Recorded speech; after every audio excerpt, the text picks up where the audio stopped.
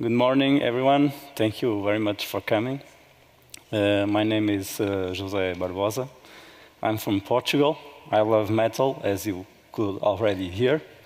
Thank you for the sound. I'm here to present a session about Synapse Link to SQL. Okay.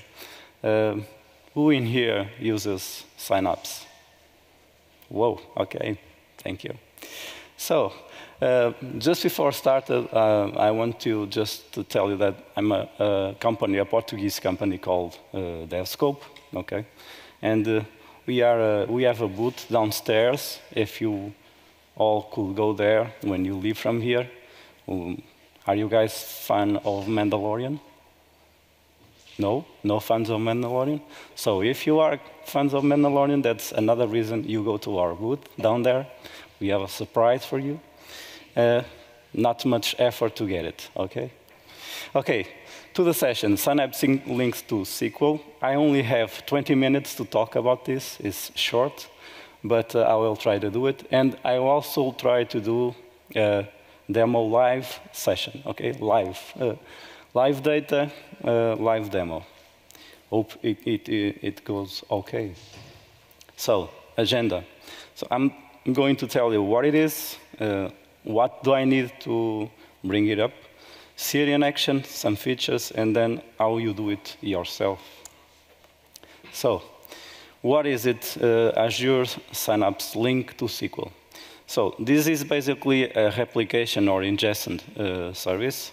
And the idea in here is that you can bring data from your transactional databases, be it in on-prem or Azure environment. And that is your source. The destination is, or has to be, a dedicated SQL pool in Azure Synapse Analytics, okay?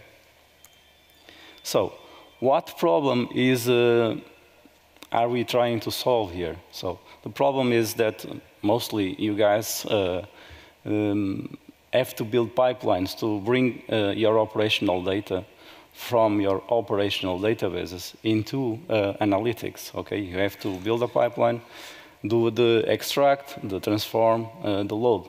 Sometimes this is a barrier. We don't have time for that, okay?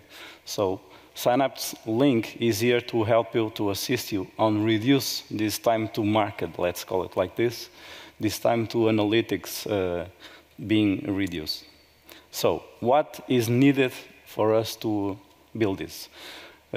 If you are in the SQL Server 2022 on-prem, what do you need is these things in here, which is the Synapse workspace, of course, a linked service to the source database, in this case, a SQL Server on-prem, an Azure Synapse Analytics dedicated SQL pool, an Azure Data Lake Storage Gen2. This storage will be your landing zone, okay?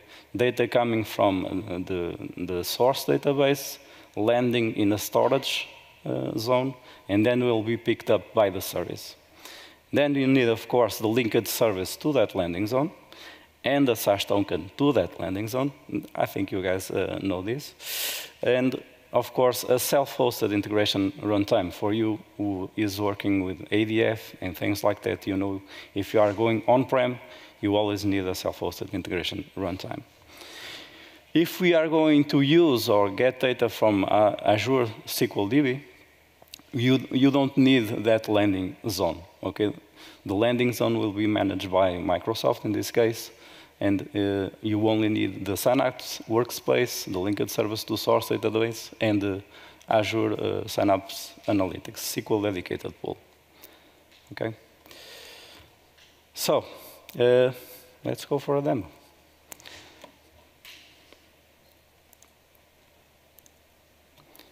I already have provisioned all the environment needed, so you guys see it well, I think, okay? Everything that I need is already provisioned in this resource group, my Synapse workspace, etc. All the things that I stated before on that slide are already in here. I'm going straight to the workspace, to Synapse workspace. And where do we find this new facility? So we go in here in the integrate area, okay? And I already have in here two links, one for the cloud and another for on-prem. On-prem is our SQL 2022. The cloud is a SQL Azure database. They are already provisioned, and I already have one table for each one in here, okay? This takes some time to provision. I'm not going to provision a new one in here. I don't have time for that. But I will show you how to do it, how easy it is to do this. So in the integrate area, we go in here plus, and we have this new thing, link connection, okay? When we are in here, you have two sources available. One is Azure SQL database. The other one is SQL Server. This is the on-prem version, okay? You have to have a linked service for this, and now this is the thing that you have to be aware. I already created a source link. I can create a new one. And in here, the thing that you have to take care is that you can't use auto-resolve integrated runtime. You have to create a new one, okay? I have already one in here. It has to be self-hosted, okay? If you go in here, you have Azure, you have self-hosted, you have to select self-hosted, okay? I won't go forward from here. If you select this one, then you will get an Express installer that you can use. It's very easy to use. You will be installing what is needed on the source, on the server in the source database, and everything will be up and running, okay? I won't do that because it always takes a while. On the other end, if you don't want to, let me just cancel this. If this is for on-prem, okay? If you want to use Azure, okay? You follow the same procedure. In here, the difference is that you can use auto-resolve. You are in the net, so in the cloud, sorry, and you just give the auto-resolve integration runtime. It will work. Then from that beyond, you only have to provide credentials, okay, for your sources. Okay, so I will discard. This is live, so I hope everything goes okay. I have two tables being synchronized. Nothing very special, okay. This one is Azure. This is from Azure source. If I run this, I have a couple of rows in here. You can see 12 rows. This is from the on-prem source. So Link is bringing this to me already. And this one has 2 rows in here. How do I know this is currently syncing? I go in the monitor area, and I have my link connections in here, okay? Both of them. The one that is for the cloud, the one that is for on-prem. If I click in one of them, for example, cloud, I will see my table in here replicating. So this area in here where you can monitor the replication is where you can see how is your link going on itself. So when you first bring a table to here, it will be this state in here, this status will be snapshotting, okay? Because first time will be a full import. Be aware of that, okay? Full import. After that, it will be replicating changes, be it insert, delete, update, okay? So, but be aware of the first step. Once you bring a table to here, first step is full, okay? So, and this is true either for the Azure or for the on-prem, okay? So, don't be scared, I will show SSMS. So, 2 squares in here, I have on the left side, okay, I have the Azure table that is on the other side. If I select in here, just to show you, I have the same 12 records, okay? And I'm going to insert just a little more, okay? I'm going slowly because I don't rely on the net in here, okay? Slowly. 2 records on the Azure table, and okay, 2 records on the on-prem table. I do this on the server side, on-prem, okay, this one in here. I do this Azure side. let's go to our link and see how it goes. So in here, nothing changes, okay? It's still replicating, okay? Of course, we are, and this replica is maybe some of you know, it's based on CDC, okay? Change data capture, okay? Is getting your information. Let me see if our data has arrived already. So I go in here into my pool, and remember, I put 2 more records in here. So it should be about how much? Come on. 14, yeah. Let me see if the data has arrived. Yes, 14 rows. There you go. And on the other side, anyone? How much rows? I forgot already. Where? 2 more rows. We have 2, now we have 4. So it works, okay? It's working. This is a great thing, okay? Online, live, it's good. So I'm go a little bit further. You guys are going to trust me that it does update and delete also, okay? I can do that. I don't know. It's going so well. I'm going to update record 10. Just changing description over there. And in here, in the on-prem, I'm going to update record 3. So 10 Azure, 3 on-prem. Let us go to the other side. I'm risking everything. Yeah, look, already arrived. This is not a screenshot, okay? Look. So I believe on this side, no, it doesn't synchronize yet from the on-prem. We'll wait for a while. But I can assure you, if it did the insert, it will also do the update. So, more.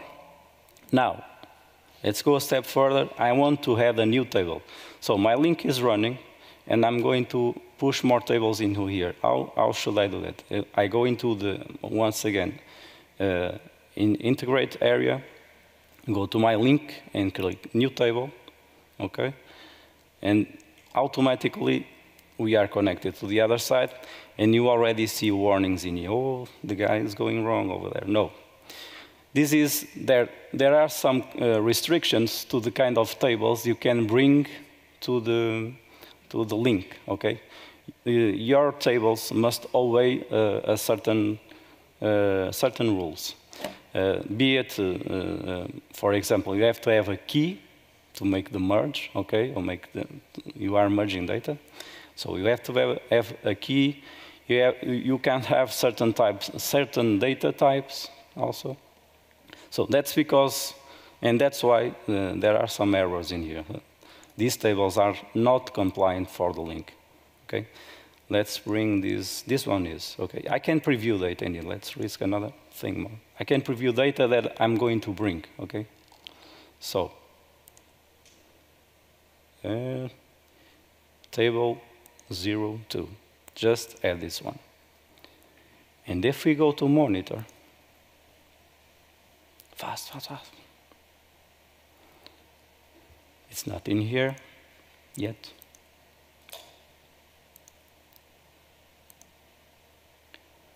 Well, didn't come alive yet. Can anyone tell me why the table is not in here? Anyone? Anyone? No? You guys told me that you work with Synapse. You have to publish things, okay? Publish.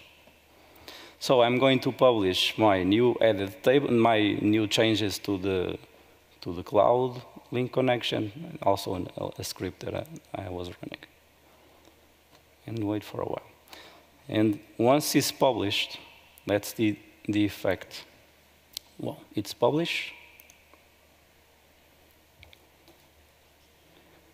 You see this one replicating, and this one is waiting already, okay? See this state, unknown state, okay? In a few minutes or seconds, I have 5 minutes, this will be snapshotting, and then we'll be replicating, okay? Let's wait for a while. Okay, let's do the same in the other link. So I go in here again, integrate. I'm going to choose the on-prem link. Remember, I have 2 links. Before I do that, let me just tell you what you can choose when you are adding things, when you are adding things in here in the link. Is looking for the tables, like let's add also table 2. Add. When I do this, see these options in here? When you are configuring this area in here, the new table, you can say what's the schema. You can change it if you want to. You can change the name, and this is the distribution. Okay, I can change the distribution. Remember, I'm writing to a dedicated SQL pool, and there are 3 types of distribution in this kind of database. And you can choose one of them. I typically leave this one. And you can also choose what kind of index you want. I will just leave it as a heap.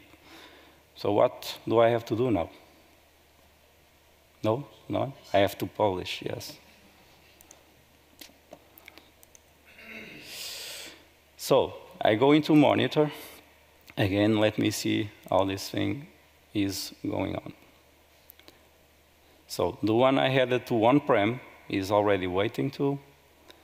And if I go to the other one in the cloud, probably is already replicating. I took too much time.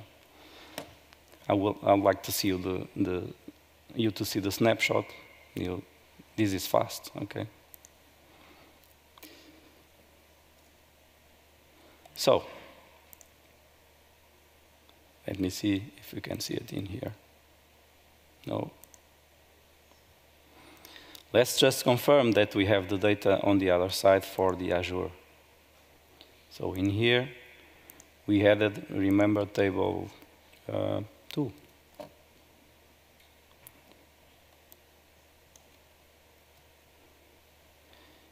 And these are the records that we have on table 2. 10 records. If we go in here on the Azure side, table 2, I know it has 10 records. I know it has 10 records, okay? We are now synchronizing. This is how easy it is, okay? So you need a dedicated SQL pool on the destination. You need a SQL Server 2022 on-prem or a SQL Azure database in the cloud. These are your components for the link to work. There are other things I didn't mention. I have 2 minutes that I'd like you to know also. And this is the power that you can give to the link. Okay, what is this? The power. I think you can see it well. Yeah, it is this core count in here. Okay, and you are already thinking, oh, core count. This is cost. Yeah, it is cost. So the more data you have to bring from your source databases, the more cores you have to add in. The more cores you add in here, this is for speed, okay? Speed of processing. Of course, this has a cost. The higher it is, it will cost you higher too. Can anyone tell me where is the other cost in here? Anyone? Where is the other cost? Storage is one, but there is one higher than that one. You. Yeah, dedicated SQL pool. I don't have anything to give you. Thank you very much. Yeah, dedicated SQL pool. If you dedicated SQL pool is expensive, okay? Is an expensive destination. But until now, this is the only destination that it is available. So I'm going back to the slides because I'm almost in the end. So, in fact, dedicated SQL pool is expensive, but it is the only destination that you have. Things to bear in mind, stopping and restarting the link. This can take time, so be aware when you stop the link. When do we have to stop the link? If you have to change columns in a table. You have to stop the link to change that table. I can delete data, I can insert data, I can't do DDL transformations. I have to move on, okay? This is the links for you to do it yourself. One click go link over there. And that's it. Any questions? Please give feedback on the screen. Can you show them links? Oh, the link, sorry. Yeah, okay. This is a do-it-yourself link, the first link, okay? It's one-click deployment. You can test this, okay? It can take you a while to do, but you click in there and it builds an environment like the one I was showing in here, okay? So you click and you have the environment to do the testing. So that's it. Any questions? Yeah. What do you think about, yes, it's an option for them, but in the background, the source system is being hammered by CDC and offloading those things, the initial load and the snapshot is an expensive operation in the source system. Yeah. Microsoft states that this, as I said in the beginning, this is a replicating system. But for example, when you go to the SQL Server on-prem, that integration runtime doesn't work as a normal integration runtime. What is happening is it is a slightly different integration runtime, and he only does is pick up the data, bring it to that landing zone. And that's why your source is not that impacted. Of course, I didn't mention, you have two flavors of integration. You can do near real time or batch mode. If you do batch mode, of course, you go less times to your source, but you go to get more data, depending on your source changes, okay? But you go in there and get more data. But be always in mind that your data is moving slightly solely to the landing zone, be it Azure or on-prem. And that landing zone takes the data away or away from your source. You don't get hammered, just like you were saying, okay? Okay, any more questions? Okay, thank you very much.